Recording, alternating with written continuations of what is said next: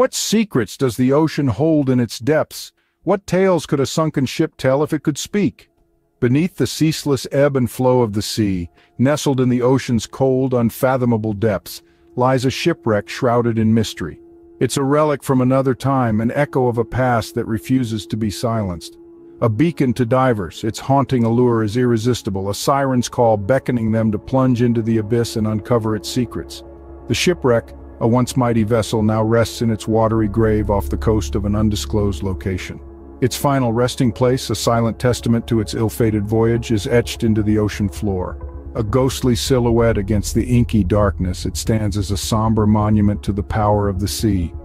Yet there is more to this ship than its rusted hull and decayed timbers.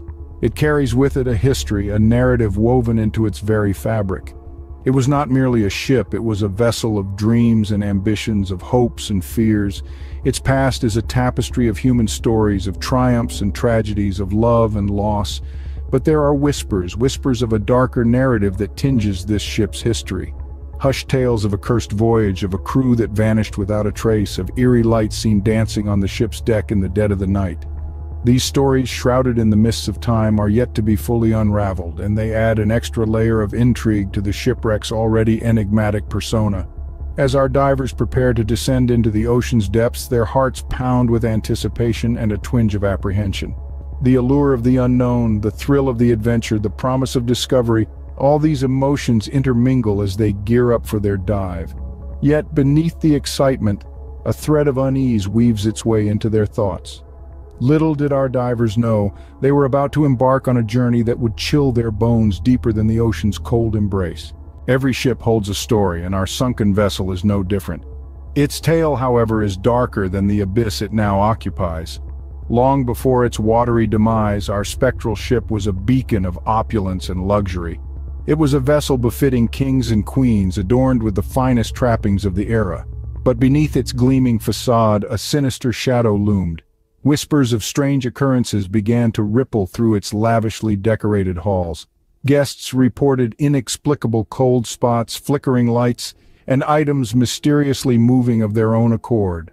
The ship's crew spoke in hushed tones of ghostly apparitions seen in the dead of night. Some claimed to have seen a spectral woman in a flowing white dress, gliding through the ship's corridors, her face obscured by an eerie glow. Others told tales of a phantom crew member seen in the engine room, forever attempting to repair an unseen fault. As the years passed, the ship's reputation grew.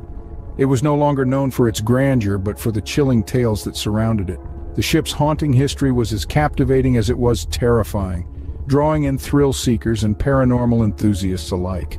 The ship's final voyage, however, was its most chilling chapter. As the story goes, on a moonless night, the ship sailed into a dense fog. The crew and passengers were gripped by an inexplicable sense of dread. The ship's lights flickered and died. Panic ensued. When the fog lifted, the ship was nowhere to be found. It had vanished, swallowed by the sea, leaving behind only whispers of its dark past and chilling tales of its spectral inhabitants. Now the ship lies at the bottom of the sea, its grandeur replaced by rust and decay. Its once bustling halls, now silent, serve as a chilling reminder of its dark history. But the tales of ghostly apparitions and strange phenomena didn't sink with the ship. They persist, adding an extra layer of dread to the already eerie dive site. With such a haunting past, it's no wonder that the ship's final resting place is shrouded in mystery and fear. Undeterred by the ship's eerie past, our divers plunged into the depths, the ghostly shipwreck their goal. As they descended into the ocean's inky embrace, the world above faded away, replaced by a profound silence, broken only by the rhythmic sound of their own breathing.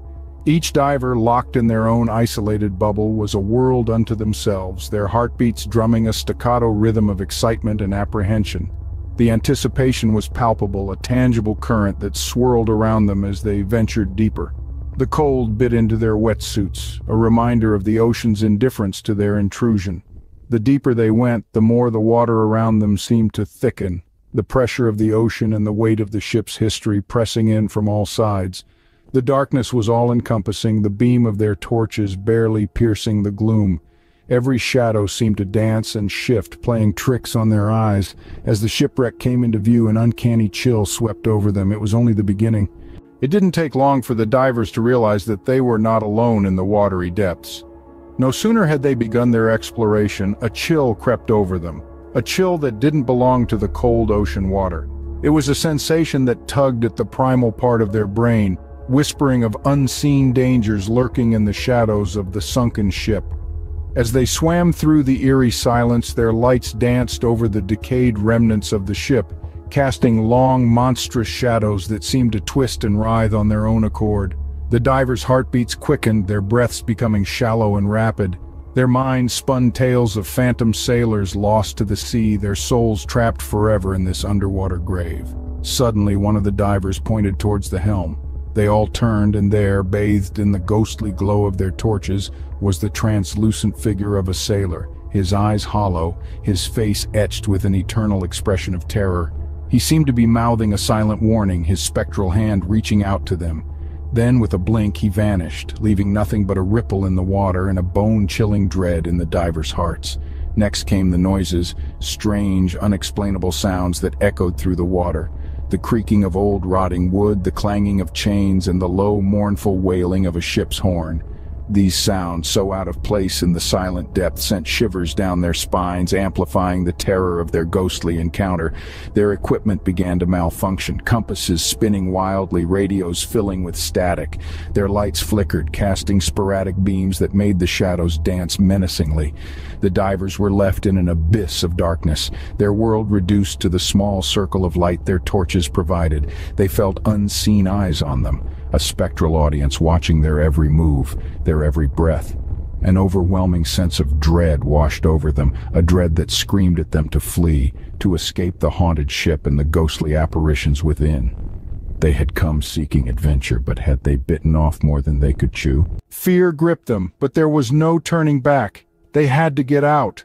The divers, once curious explorers, now found themselves in a desperate struggle for survival. Their heartbeats echoed in their ears, drowning out the eerie silence of the deep sea.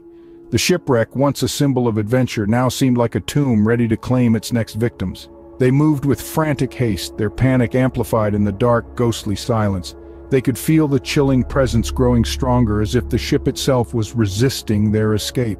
The spectral figures that once lurked in the shadows now seemed to be closing in, their ghostly whispers growing louder, more insistent. The divers pushed on, their bodies screaming for oxygen, their minds teetering on the edge of sanity. The ship's corridors, once familiar, now seemed like a labyrinth, each turn leading them deeper into the depths of the ship. The spectral figures seemed to be everywhere, their ghostly faces twisted in torment, their hollow eyes filled with an unspeakable terror. The divers' torches flickered, casting long, dancing shadows on the rusted walls of the ship. Their light seemed to wane with every passing second, as if being drained by the spectral figures. Their breaths came in ragged gasps, their lungs burning with the effort. The spectral figures seemed to be closing in, their ghostly forms becoming more solid, more real. With a final burst of courage, the divers made it to the exit. They kicked off, their fins propelling them upwards. Their hearts pounded in their chests, their relief palpable. They could feel the spectral figures fading, their ghostly whispers growing fainter. They broke the surface, gasping for air, their bodies shaking with exhaustion. As they ascended, they thought they had left the nightmare behind, but had they really? The spectral figures still lingered in their minds, their ghostly whispers still echoing in their ears. The shipwreck lay beneath them, its secrets still hidden in the depths. The divers had escaped, but the ghostly shipwreck would forever haunt their dreams. Safe on the surface, the divers were relieved, but the ghostly shipwreck had one last surprise in store. As they unbuckled their gear, their relief turned to bewilderment. The echo of eerie whispers seemed to follow them, even away from the watery grave below. It was as if the spectral crew had hitched a ride back with them, unwilling to be left in the depths of the ocean. This was not just a dive, it was a journey into the unknown, a brush with the other side.